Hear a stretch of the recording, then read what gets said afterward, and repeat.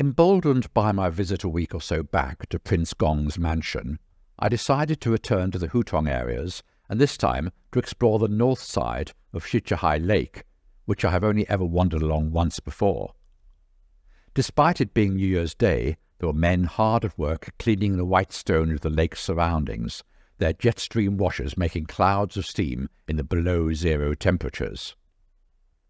A little further along the lake, which had almost totally frozen over during the past week, was a man fishing through 3 holes he had made in the ice, while others spent their Sunday afternoon walking on the lake as if to say, "Hey, look at me," to their friends on the lakesides. Amazingly, there were fish to be caught, as evidenced by a couple of them lying on top of the ice a few meters away near another fisherman. In fact, further north along the lake, there were loads of fishermen sitting on the ice, waiting with endless patience, the way fishermen appear to do all over the world, as if there was nothing else to do with their pointless lives. I never cease to be amazed at times what little mental stimulus some people put up with for the sake of their hobbies. Not that lack of brain power stops with fishermen. Despite the midday sun having warmed the air temperature to a balmy -2, I counted not 1 but 5 different people togged up in their swimwear and jumping into about the only non-frozen part of the lake for a thrash around in the water. I have to admit that my first thought was whether the water had remained unfrozen there due to some sewage outlet running into the lake. Passers-by, actually on the ice, looked in the direction of the shoreline, perhaps relieved that there were others more stupid than themselves. Not surprisingly, the local boat hire company had given up the unequal task of trying to get anyone to rent their boats, as they would only have been able to go a few meters before calling it a day. But entrepreneurs further down the lake were doing a great trade in hiring out chairs attached to planks of wood, which acted as makeshift toboggans, propelled forward by metal rods thrust into the ice, or else doting daddies taking their kids out for a spin on the lake. There was even another spot where you could hire real skates for a mere 2 yuan or 20p, with a deposit of 200 yuan, or £2, in order to slither your way around the lake. Eventually, though, I found what I had originally set out to discover, the house and grounds of what had once been lived in by Sung Qing-ling, also known as Madame Sun Yat-sen. It's a beautiful, unexpected oasis of peace and quiet that contrasts starkly with the hordes of tourists that pass by its front gates, many of them totally unaware of what lies inside. Inside there were elegant rockeries and ponds, set off by pines and cypresses. Winding covered corridors link traditional-style halls and pavilions. In front of the house, that has been kept very much the way she left it in 1981, is a lake and gardens that no doubt look a lot more lush than they do at this time of year. Water from the lake outside has been diverted through an underground channel into a stream that winds its way through the garden when it's not frozen solid.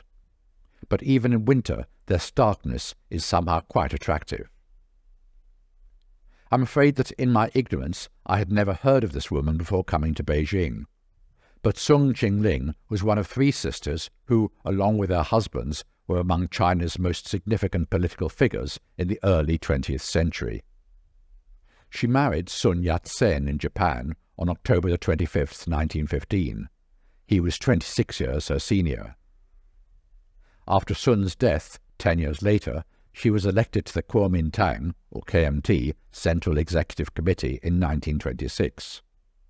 However, she exiled herself to Moscow after the expulsion of the Communists from the KMT in 1927. At one stage, she was the Vice President of the People's Republic of China and became the first female President of the PRC from 1968 to 1972. She again became head of state in 1981, briefly before her death, with the title of Honorary President of the People's Republic of China bestowed upon her 2 weeks before she died. Apparently, one of her obsessions was keeping pigeons, a common interest she shared with Dr. Sun. And walking past her dovecot takes me straight back to my earlier days dodging errant pigeons in Trafalgar Square. Except here they're treated as welcome guests, instead of the pests they are regarded as in London. Inside the house, you walk back 30 years in time. Apart from erecting some glass screens to keep the masses back from the exhibits, you can see the place as it must have been when she entertained international guests and spent her last years here. After the founding of the PRC in 1949, the party and government made plans to build a residence for Sung Qing-ling in Beijing and decided to renovate one of the Qing prince's gardens for the purpose. The grounds cover an area of more than 20,000 square meters, of which 3/4 are devoted to gardens, ponds and lawns.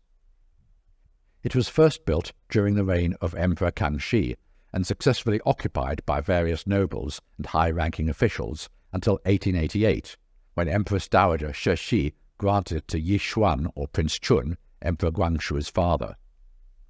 He was succeeded by Cai Feng, Prince Regent and father of Emperor Xuantong from 1909 to 1911, the last emperor of the Qing dynasty. Sung Qing-ling moved into the mansion in 1963 and worked, studied and lived here until she passed away on May 29th, 1981. Another of Qing-ling's passions was playing caroms, a kind of Chinese billiards, which she played with the staff when not obsessed with her pigeons. From the dining room one gets a good view of a little courtyard garden that is surrounded on all sides by buildings that one can walk through at will. And there are even pictures of memorable moments in her life, like when she was lying on her deathbed and being told that she had just been voted the honorary title of president. Golly, that must have cheered her up. So all in all, another memorable visit during my stay in Beijing, and another lesson in history that may go some way to lessening my ignorance of my host country.